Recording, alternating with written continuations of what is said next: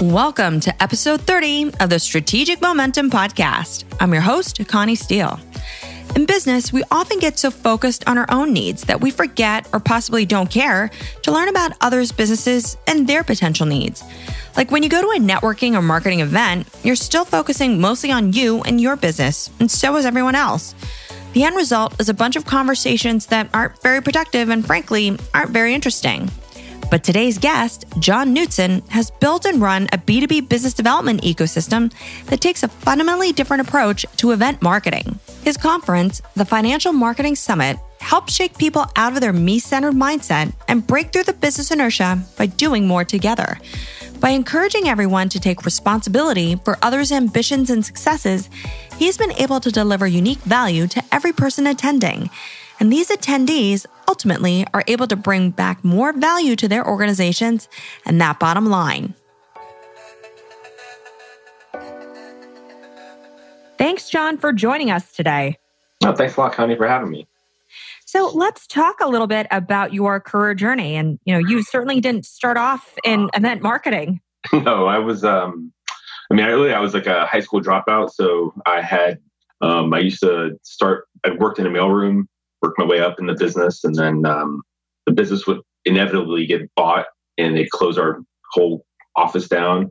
And so 3 times I feel like I started over in a nicer mailroom.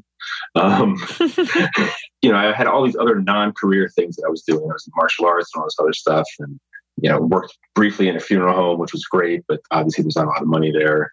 And so finally, I'm single. I meet my wife.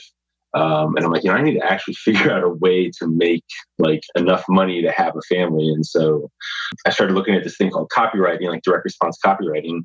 Studied, I'm kind of obsessive when I get into something. So I studied that like incessantly for like a year and a half, 2 years. And then there was this conference that I saw was being put on, and it was by a very well-established writer in direct response, but it was a $5,000 conference. So there's no way I'm going to be able to afford this. But he had a competition, and you could submit a written piece, and there was a variety of prizes. Like the grand prize was like $25,000 plus a apprenticeship with him, and the same with like the next 2 prizes were less money but chances to work with him. And I was figuring like maybe I could get possibly that, and so I had to get a credit card because I didn't have a credit card with a $5,000 balance at the time. Like I was that broke. And so opened up a card that had a $5,000 balance, maxed it out to pay to go to the seminar, and kind of took my chances with it. And I actually ended up winning the grand prize and getting the chance to go apprentice with this guy. I ended up moving down to Asheville, North Carolina about a year later when he invited me to come be his like first full-time like in-house writer. And that kind of got me into like the direct response publishing industry, I'd say. Is what, so financial publishers, health publishers, and things like that. So yeah, I got into the business of publishers as a copywriter. And that was, a great experience. I learned a ton. I turned out to be pretty good at it, had a lot of success there. But at the same time, like I was working with this guy, and he had a very different mindset on business than I did. But he thought that when he wrote a piece of promotion, he was thinking that customer has my money in his pocket, right? So he was very adversarial in all of his business relationships. And he's ready to retire, but he couldn't retire because he basically spent as much money as he made. Great guy in a lot of ways, but that was kind of his thing. It's like, if I made $1 million, I'm going to spend 2. And so he was still having to go out and generate clients. And that always stuck in the back of my mind is like, that was not the way that I wanted to be. Like, I didn't want to be like the idea of me writing copy for clients for 40 years got kind of depressing, like after I got good at it. And then there was a lot of volatility in my business. So he ended up being a terrible, just kind of cash flow manager. And so we made a ton of money for the business, but again, it just went out the door. And he started getting some business problems. Then he made some bad decisions, like with his customers. And I found out that he didn't refund some of his customers on a promotion where we said that we would refund them. And so I quit immediately because I'm like, that's fraud. He ended up going bankrupt. He owed me several $100,000 in commissions that I never got. It just soured me on the business, right? Like, I had these experiences that on the one hand, I loved for a long time writing copy. I was really fascinated by the industry and really understanding how everything worked. But I had all these kind of souring experiences as well. And so when I had that volatile period after that guy went bankrupt, and I was looking around at the industry, and I was like, I need to generate more clients. I want to be able to pick and choose who I work with, because the chemistry you have with a client had such a huge impact on like the whole working experience. And some of the easiest places to go work as a copywriter, I didn't really want to work. So I'm like, well, I need to do some kind of marketing for myself. And so I just kind of thought, well, what's the best marketing you could do? And it was like, it'd be an event-based thing, like maybe go speak at an event, but there were no events. And so because there were no events, I was like, well, someone should do an event. And I talked to one of my friends who's an affiliate manager. So she's someone who'd go out and network with people and get them to promote each other's products. And I said, well, we should do this event. We should put one of these together because somebody should do it. And, that was the genesis of the idea for the conference business. It was basically a lead magnet. And we had the idea, and 30 days later, we were taking sales. And then we had the event 3 months later. And then it just kind of grew from there. John's conference business definitely grew to be more than a lead magnet for his copywriting business. In fact, he never took another copywriting client again after that. I asked John how his networking and marketing event, the Financial Marketing Summit, came to be. And it all started with identifying some major gaps in the financial publishing industry. When we were thinking about coming up with the conference idea, there was these three different areas, right? There was the financial publishing space, the newsletter editors or publishers, there were the trader educators, and then there was kind of the media companies who were trying to sell advertising to both of those other two groups. And really, there was never any conversation between those groups. None of the events that were out there, all of the events that were out there were primarily B2C, like things like the Money Show, which, are great events, but they're not connecting the businesses directly.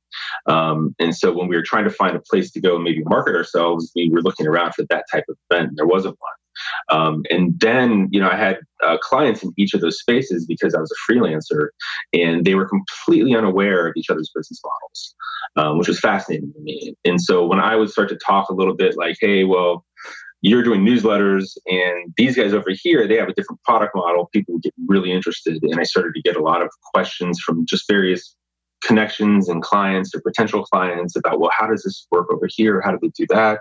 And so I started just kind of filling in the gaps between those groups that are similar. They're like one step over. They're both teaching investors or traders how to be better at what they're doing, but in a different way. And so it was almost like a natural consulting role that was happening there. And so the event ended up forming around this idea of teaching marketing principles from various groups, because they did have different approaches, and kind of cross-pollinating each other and bringing in and saying, these guys are doing this thing over here that's working great, you're doing this. Why don't each of you show that thing that you're doing best so that the other guys could benefit from that information? I mean, that really was the magic of the first event, was that everybody had something that kind of wowed or opened the eyes of the other group.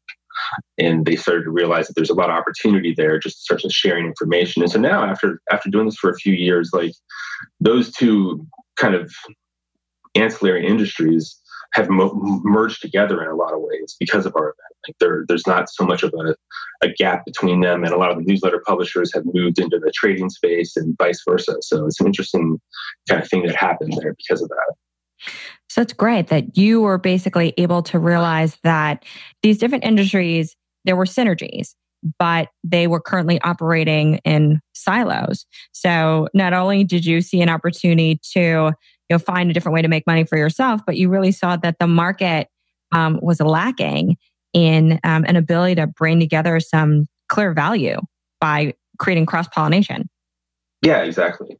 Which I think is actually, that's interesting. The way you phrase that is pretty powerful, because it's true. Like a lot of the opportunities that I've found over the years, both in terms of sharing information, sharing opportunities, connecting people, has really been that whole idea that people get so siloed in what they're doing. And when you kind of break through that silo, like the best opportunities are in that next silo, like one step over from where you're at, right? And so when you kind of connect silos or break people out of their silos. And all of a sudden, this whole new world of opportunity shows up. This world of opportunity that John created not only for himself, but really for all those who have attended his events was born out of a strong belief in putting other people's needs first and foremost. For him, it was critical to ensure that whatever he did or planned to do delivered value to the people that he was working with, because he instinctively knew that winning wasn't about I, but rather it was always about we. So I had that one mindset from this guy. He was basically my mentor, and his was such an adversarial approach to everything, right? It's like everybody has my money in their pocket. I have to be the best guy. It's I win, you lose mindset entirely. And, that's where I learned the business. And there were several people like that in my early kind of career in direct response that I came across. And it was almost like, you try and model success, but like that particular model just like personality wise didn't fit me at all. Like I could never be that guy. And I went on a trip with a friend several years later, before we started the event, to China. And while I was there, we met all these interesting people. And one of them was this guy who he became a billionaire. And I guess there was some kind of impropriety in the business. And he ended up shutting the whole thing down and lost everything. But they told me like 3 or 4 years later, he was a billionaire again.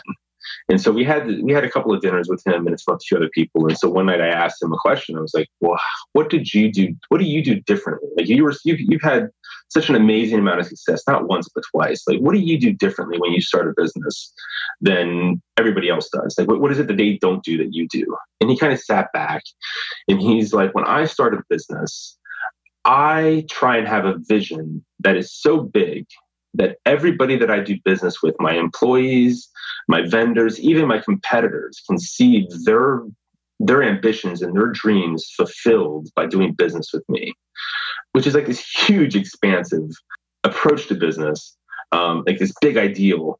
And that like really resonated with me. Like he was really like taking responsibility for like the success of the ambitions that everybody does business with. And that just seemed to me to be like, a much more just powerful way to do business, but a way that resonated with me a lot more. But it was really in conflict with a lot of the people that I was dealing with. Like it was still a very like kind of dog-eat-dog environment. And so when I started the conversation with my partner, Jamie, on the event, we were much more in the mindset of how do we help everybody? Because she and we both worked at that client that went bankrupt, and we'd stayed in touch and just kind of would help each other, right? We would pass clients over. We would answer questions for each other. We kind of consult for each other for free. And both of our businesses had, where our incomes had actually grown because we helped each other. And so when we started the event and started talking about the event, the entire conversation was about, well, who do we know and what would be helpful for them and what would be useful for them? And so we didn't really put it together with the idea of making a bunch of money from it. The ticket sales were never and still remain to be like almost an inconsequential part of this. Like, yeah, it's great to make some money from it, but it's more about the opportunities that we can put together in the room and you do that by helping everybody. And so that was really, I think, one of those parts of the genesis of the event that really affected the flavor of what we did, later on. It sounds like, your first and foremost objective and goal was to ensure that everyone felt that they benefited from whether it's a networking perspective, whether it's a business perspective, but your goal was to ensure that the people who attended your event truly got compelling value and you were putting them fundamentally first. So the way you structured the event, the way you thought about your probably content and so forth was around winning for them versus really winning for yourself. Right. And it was, we didn't have like this clear idea, like this is the philosophy that we have behind it. It just kind of was the natural way that we both operated to begin with, which was like, well, why would people come? Well, only because they see some real thing that they would get out of it. And then why would they come back? Well, because they made a lot of money, but their business got better or something happened that actually made it better. And so we just kind of thought about it, that way.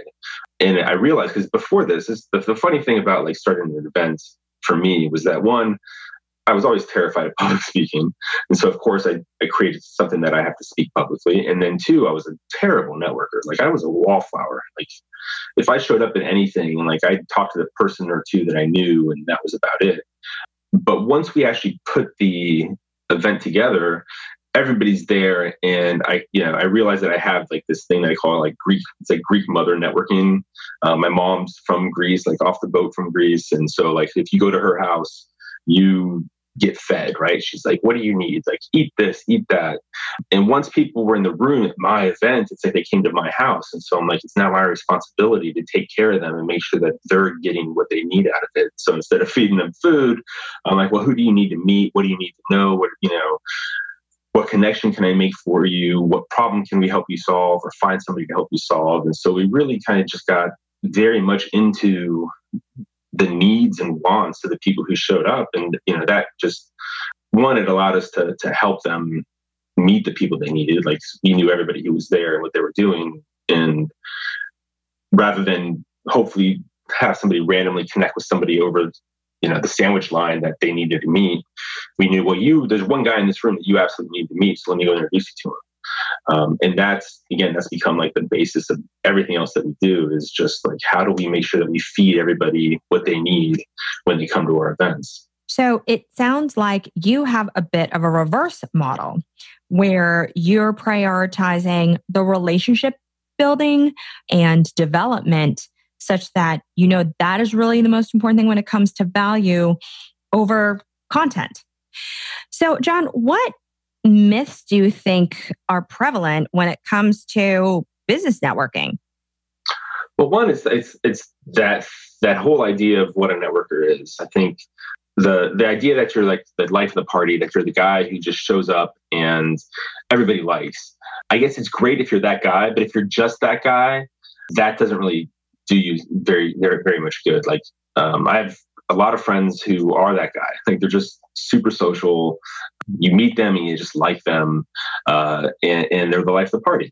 But they're terrible business networkers because it's all about like the social interaction and not about how you help each other. And in business, what really matters is, well, even if you were going to be as crass of a networker as possible and just think about yourself, like who are you really going to want to connect with? The person who's really fun and social, or the person who keeps sending you clients? The person who's sending you clients is the key guy. He could be boring as heck, but if he keeps sending you clients, that's a relationship that you want. And so when you think about networking, it doesn't have to be that complicated. I think it can be, well, I'm going to look at what these people need and I'm going to just try and send it to them and just take some time out of my day and say, okay, this week I have 2 hours that I'm going to see if I can go through my contacts and find ways to send them business. Like just doing that one thing, right? If you just think about it in terms of sending people business, you'd be a pretty well-respected networker. And it doesn't have to be just that, but that's like one simple thing that you could do, or one thing where you can go and help somebody find jobs, or you just try and help people. You don't have to be interesting because you're helping people, and people appreciate help, and everyone's got struggles and everyone's got difficulties, and you don't have to be a particularly great speaker, or you don't have to be witty. You don't have to be any of those things. You just have to be helpful.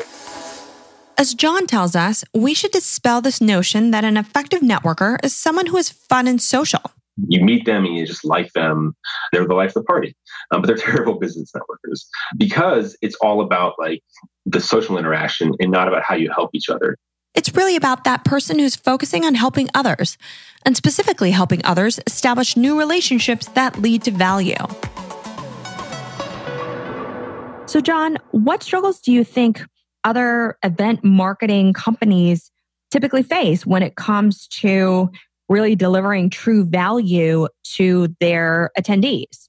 The challenges that I see for most people is that they don't dig the well before they're thirsty. They don't focus at all on relationships.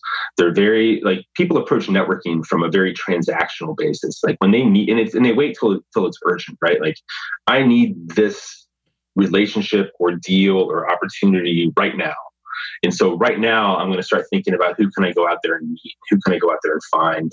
to fill this.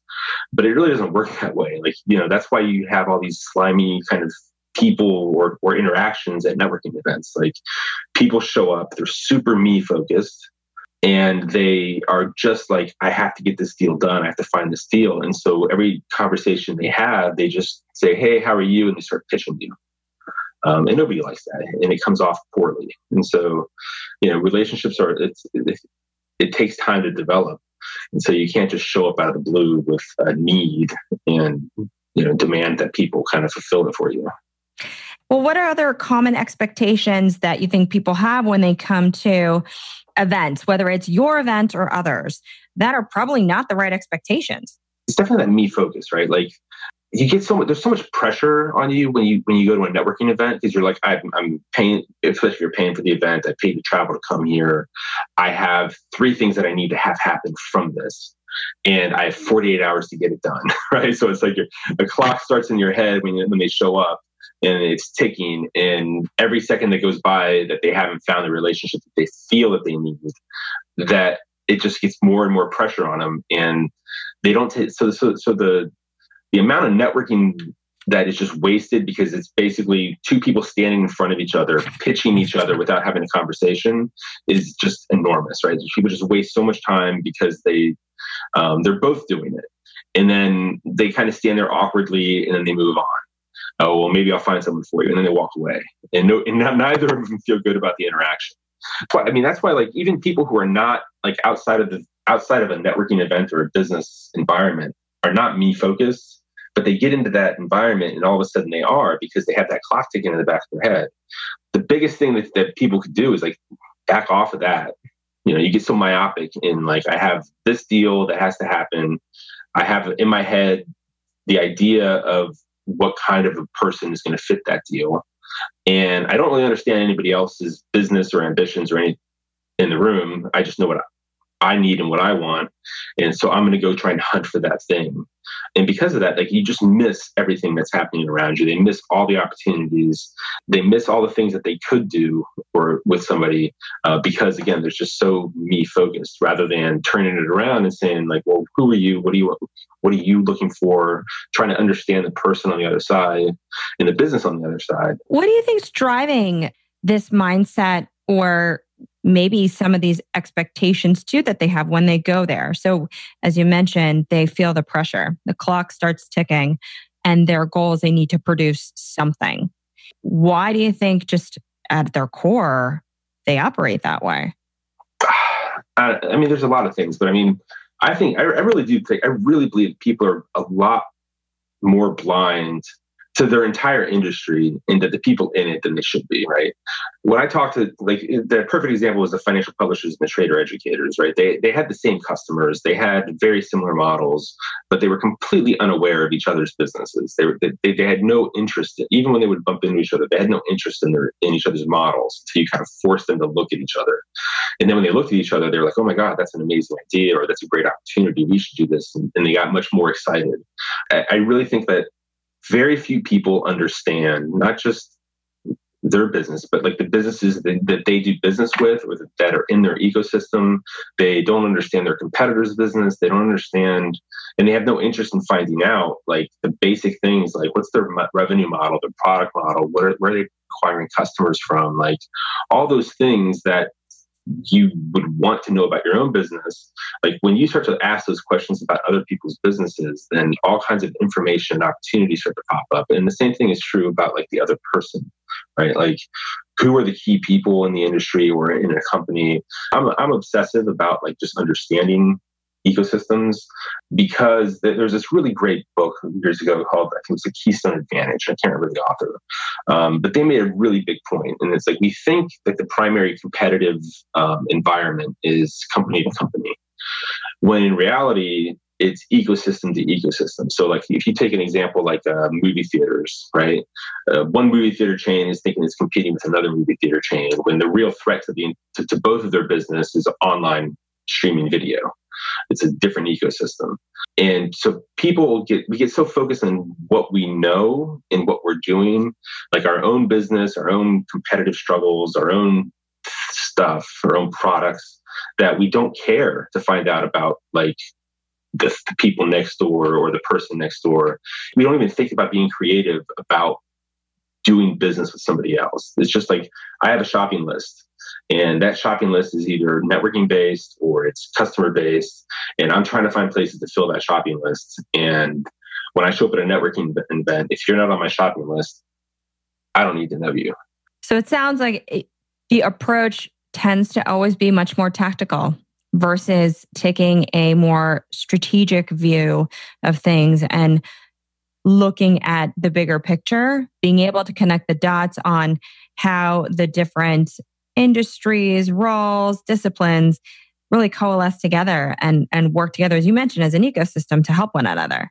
Yeah, exactly. And that's where like everybody wants distribution, right? I mean, almost every startup, everybody I talk to, everybody wants to find somebody to promote their product. Whether it's an affiliate relationship or, whatever model they have in their head that they want. Like they would love to get somebody to just take their product and sell it to a large group of customers. But in almost every case, when I talk to people that want that, even they have no interest in the guy who has the distribution. Like, what does he actually want, right? Like, what does he need? What are his challenges? Like, what's his business? Like, you don't even understand that. And yet you expect this person to just fall in love with your product because you think it's amazing and they're going to sell it to other customers. So if you were to start the conversation and really understand what is your goal, like let's work together and start with like the same North Star. Let's truly understand what your goal is and what is it that you need to help you address your goal. That sounds like really the more beneficial place to start. Versus it being, I do this and this and this and this, and then expect the other person to immediately come in and help you and say, well, here, talk to X, Y, and Z. Right, exactly. So people aren't just siloing themselves off in a business sense. They're also siloing themselves off in a personal sense, adopting a me-first mindset, even while they're networking. Knowing that, John works to curb that impulse from happening at his events. He anticipates what everyone is looking for and essentially takes away the work that most would come and expect to do. And all these activities are more tactical in nature. But more importantly, John focuses on helping attendees get out of their box. He knows everyone is there to do deals, but in most instances, not in a creative way that helps them do business with others. For example, John has developed a really fun exercise that helps people shift their mindset in such a way that can break through their inertia professionally and personally. And the end result isn't just fewer silos, it's new businesses and more successful businesses. So at our events, we came up with this really good exercise to try and break people from their kind of small-minded view about their business and other people's business and the deals that they're after. And I call it deal doodling. So just like you doodle on paper, and there's no real goal here. You're not trying to create great art. You're not trying to accomplish anything. You're just kind of doodling around. And so what I do is I have everybody sit down for like 3 to 5 minutes and say, list out your basic assets, right? Like if it's your business or your personal ones, whether it's like I have email lists, I have customer lists, I have great operational staff, I have advertising dollars, I have specific skill sets, I have a network of this type of person, list that stuff out. And then what I do is I break everybody up and I put them in groups of 2 to 3 people that they don't know, they have no relationship with. And then I tell them that you have to doodle a deal. You have 5 to 10 minutes and you have to come up with a deal where you guys are going to start a new business or some kind of a strategic alliance. But there's one big caveat, right? And that caveat is you have to come up with a deal that you would never do. It has to be off the wall, like out there, like just, I don't want you to think about like, I came with these 3 things and I want to accomplish this. You have to take the things that you brought to the table in your mind that you wanted and set them aside and come up with something just crazy. And whenever we do this, like every time I've done this, new companies have started. Wow. Even if it's a group of 20 people, it's like, no, we're going to do this deal now, because all of a sudden they actually have to, because they take the deals off the table that they have, and they just have to do like a quick mental rundown of their assets, and they have to listen to what the assets the other guy has are, right? They have to actually like, wait, I have these and you have these. Okay, well, how do these work together? Like they have to start thinking about it. And once they do that, then all of a sudden it's like, it's like this whole new country opens up where we could do this or we could do that. And maybe if we took this and combined it with that. And so they have to kind of start thinking about like the creative side of what they each bring to the table. And it's always, I mean, the first time I did it, I was like, I don't know if this is going to work or not. And then it became the most popular thing that we did. And literally every time new businesses start.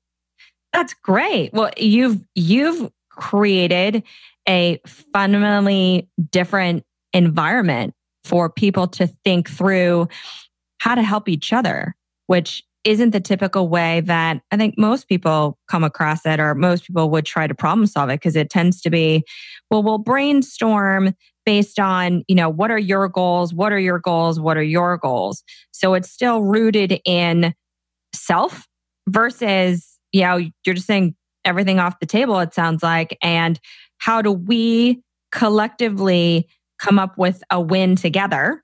But you've changed the complete structure. The thing that we like to do the most is get people out of their box. Like, I think of every industry has common deals that everybody wants. Right? Everybody wants like distribution. They want, whether that's affiliates or whatever. There's just a lot of different things that people always want in a particular industry. And there's very established buyers and sellers of things. So in our space, there's the buyers and sellers of media are our core relationship, right? One of the publishers are always looking for good direct response copywriters or good editors. So there's just common things that everybody or a large segment of your audience is going to be looking for. So we try and get all of that stuff handled outside of the regular conversations. And so what we do, for instance, is I put together, okay, if publishers are looking for copywriters, great. I'll put together a big book of copywriters with all their samples and give it to everybody who shows up. Or everybody in our space who has an email list does ad swaps, where I have a promotion. I'd like you to mail it for me, and I'll mail one of yours to my list. And so those are the things that would take up so much of the time that everyone is talking, but they didn't have to be, because everybody wants it. You don't have to say, I want to do an ad swap. Like, everybody knows you want to do that. So we just started to put together directories. And so we have now we have a directory of, I think, 75 or 80 publishers, and they have email lists of like you total them together, it's over 8 million investors and traders on all these lists. And it's like, okay, if you want this deal, just take this piece of paper, this directory, or this, go to this webpage, and here's the contact information for everybody. You could do that from home. You don't have to do that here. So you're taking away a lot of the work that most people would come to an event and expect to do. It sounds like you already know what's really table stakes, as you mentioned. These are things that everybody wants. So let's make sure we take care of that in advance so people can focus on, the more important thing, which you had mentioned. It's truly about building those relationships and help form opportunities in a way that they wouldn't have thought of otherwise. Right, yeah, because it's those are the common deals. But I'm like, you guys all really make your money when you come up with an uncommon deal, right? Like, it's the interesting thing on the side, or the thing you didn't think of, or the opportunity that this one person represents that you didn't realize was even there. That's where you guys make like all the ridiculous growth and income, like all the crazy things, all the stories that we ever get from people who have huge success at the summit. It's never from the common deal. Like, yeah, we could do that. Like, that's just like, singles and doubles. All the home runs come from just weird things that happen from throwing people together. And so what we want to do is we want to encourage the weird stuff. So what other recommendations or words of wisdom do you have for folks when it comes to whether it's networking, whether it's truly trying to find a way to create the best relationships such that you can create, new business opportunities for people? Well, one, I think social capital is a real thing. It's almost as important as regular capital, because social capital, which is it's like the I don't like to use personal branding. It's more the feeling people have from you and the relationships, like the time you've put into other people, the trust that they have for you, the amount of times that you've helped them, like that becomes a very, very valuable thing. And it's a soft thing. It's not as easily quantifiable as cash in the bank.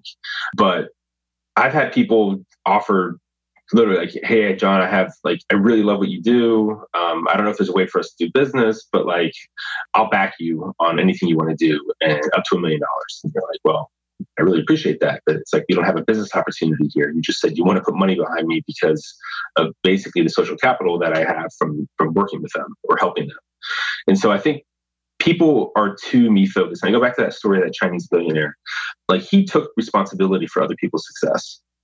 And if you do that, like if you really take responsibility for other people's success, like the things that come out of that are so huge. One of the things that I always kind of look out for is when somebody I know in the industry loses a job or their business is struggling, like those times when things are hard for those people, that's the time, one, that they need the most help, and two, they remember the most, right?